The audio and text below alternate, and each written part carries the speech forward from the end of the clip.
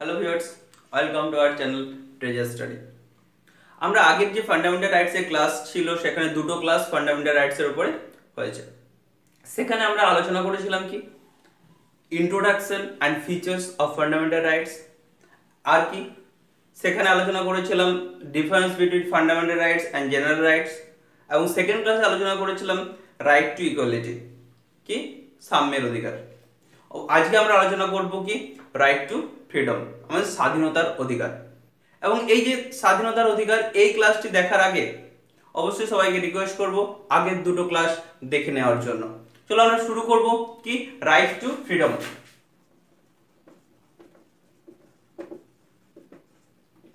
Fundamental rights এর ছটা rights এর কথা বলেছিলাম, তার মধ্যে একটা রাইটস আমরা অলরেডি আলোচনা করে ফেলেছি। আজকে আলোচনা করব কি right two freedom. Right two freedom মানে কি স্বাধীনতার অধিকার।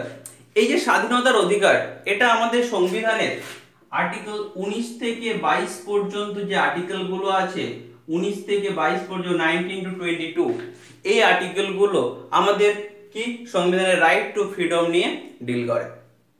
ক্লিয়ার? তাহলে আমাদের এই 19 থেকে 22 এর মধ্যে আমাদের কি এই স্বাধীনতার অধিকারগুলোকে আলোচনা করা হয়েছে। তাহলে এই আর্টিকেল, প্রথমে আমরা আসবো আর্টিকেল 19।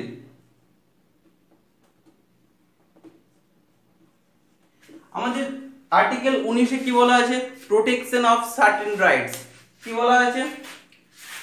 প্রোটেকশন অফ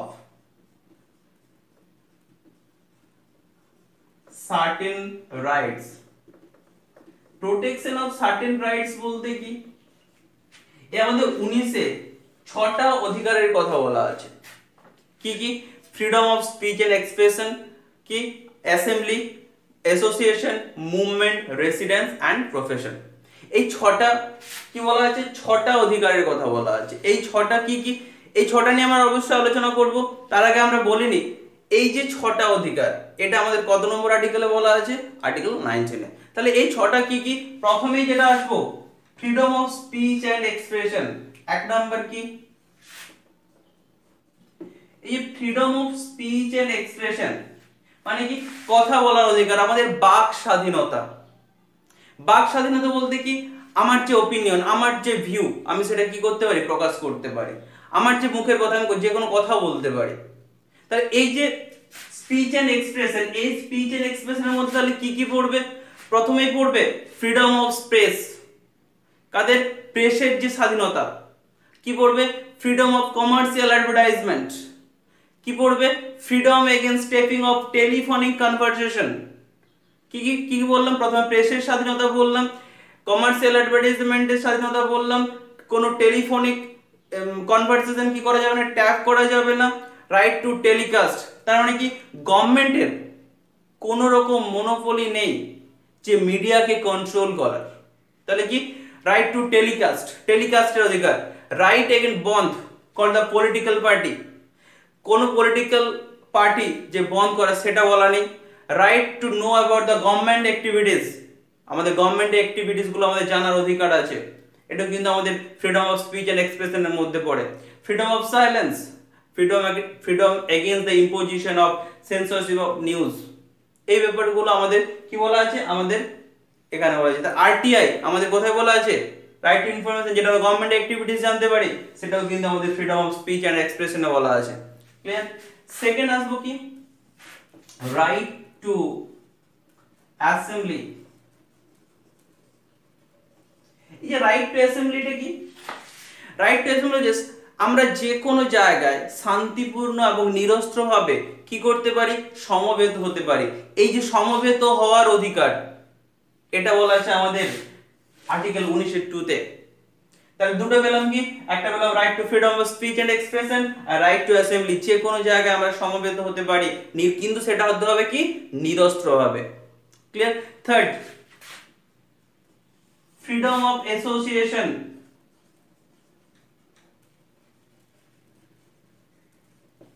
সভা বা সমিতি গঠনের যে অধিকার, যে কোনো পলিটিক্যাল পার্টি বা কোনো ট্রেড ইউনিয়ন বা কোনো ক্লাব বা কোনো সোসাইটি গঠনের যে অধিকার, সেটা আমাদের আর্টিকেল 19-এর 3-এ বলা আছে কি ফ্রিডম অফ অ্যাসোসিয়েশন।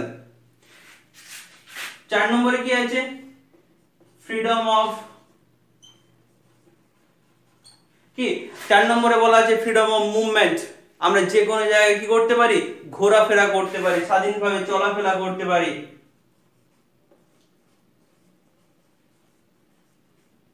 কি আমরা ভারতের সর্বত্র যে কোনো জায়গায় কি করতে পারি চলাফেরা বা ঘোরাফেরা করার অধিকার, সেটা আমাদের কি বলা 19 নম্বর আর্টিকেলে বলা আছে।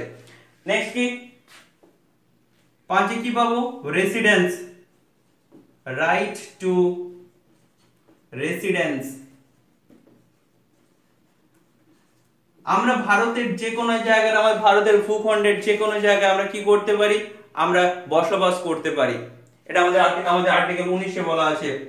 এবং 6-এ কি আছে রাইট টু প্রফেশন।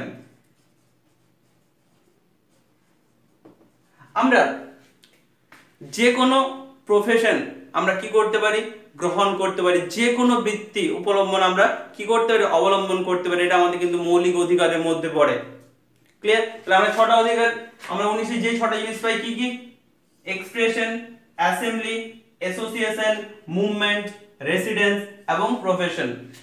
এটা হলো কি আমাদের আর্টিকেল 19-এ যে 6টা অধিকারের কথা বলা আছে। তাহলে আরেকবার রিপিট করে নি কি freedom of speech and expression, assembly, association, movement, residence and profession. Clear? এটা হলো আমাদের আর্টিকেল 19-এ এই বিষয়গুলো নিয়ে আলোচনা করা হয়েছে। ক্লিয়ার? এরপর আমরা আসবো আর্টিকেল 20। আমাদের সংবিধানের 20 নম্বর আর্টিকেলে কি বলা আছে?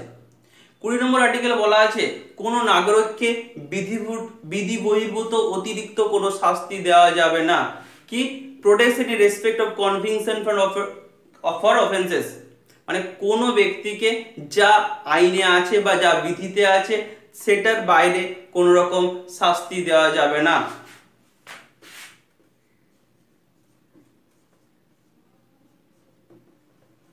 কি protection in respect of convention, এই যে প্রোটেকশনের ব্যাপারে, এই যে প্রোটেক্ট করতে হবে এই ব্যাপারটা 3টে প্রভিশন আছে।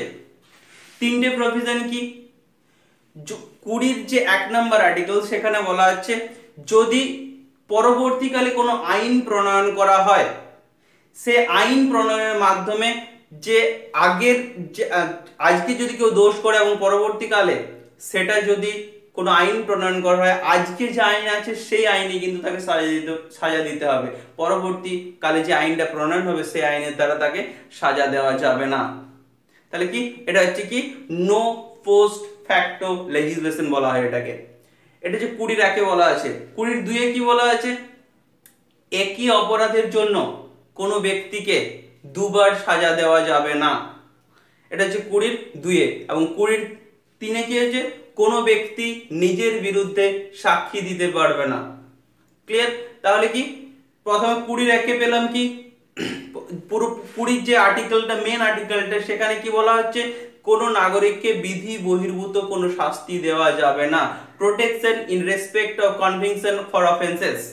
এটা হচ্ছে কি আমাদের আর্টিকেল 20। এটার মধ্যে 3টে প্রভিশন 3টে পার্ট বলা আছে।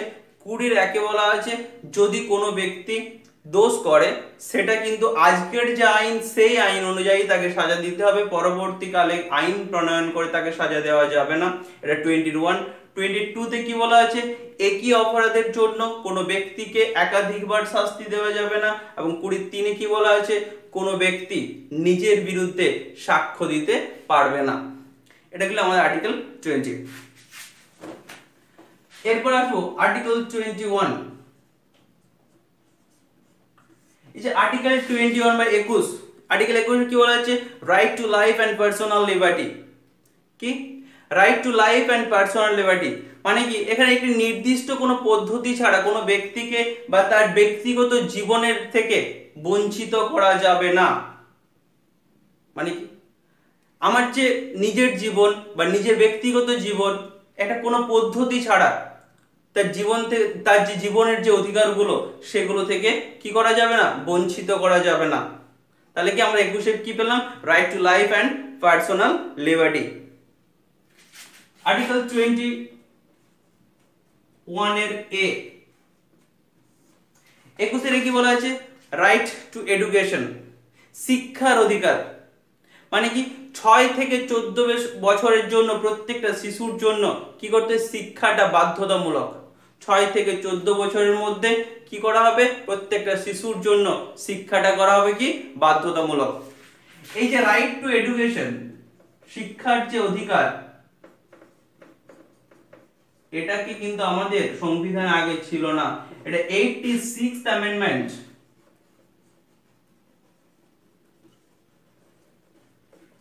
2002 তে এটাকে ইনক্লুড করা হয়, কি এই যে রাইট টু এডুকেশনটা।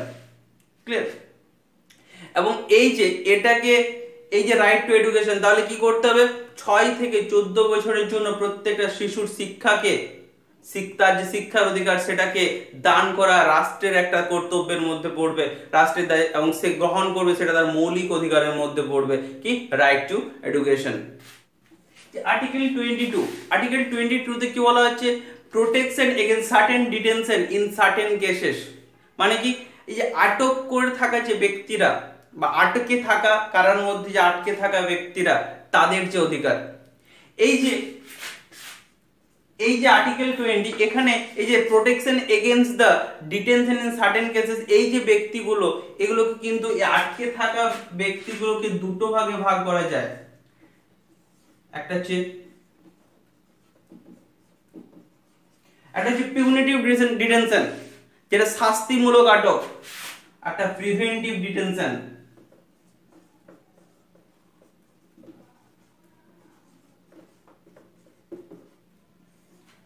একটা হচ্ছে পিউনিটিভ ডিটেনশন, এই ডিটেনশনের আমরা দুটো ভাগ আছে, একটা হচ্ছে পিউনিটিভ ডিটেনশন আর একটা হচ্ছে প্রিভেন্টিভ ডিটেনশন।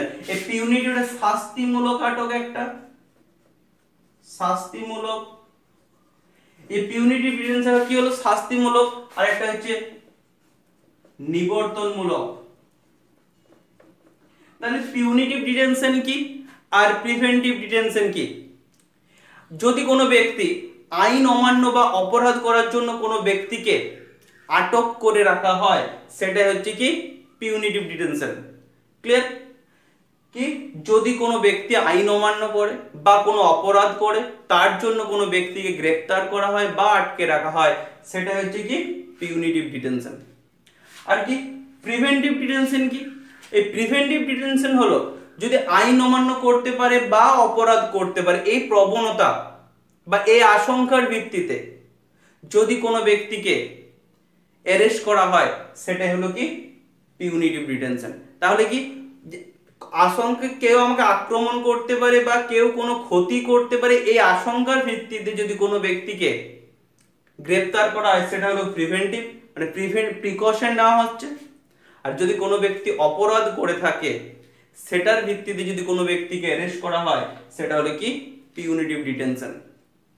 ক্লিয়ার? তাহলে আর্টিকেল 22 তে আটকে রাখার জন্য কি দুই ধরনের আটকের কথা বলা হয়েছে।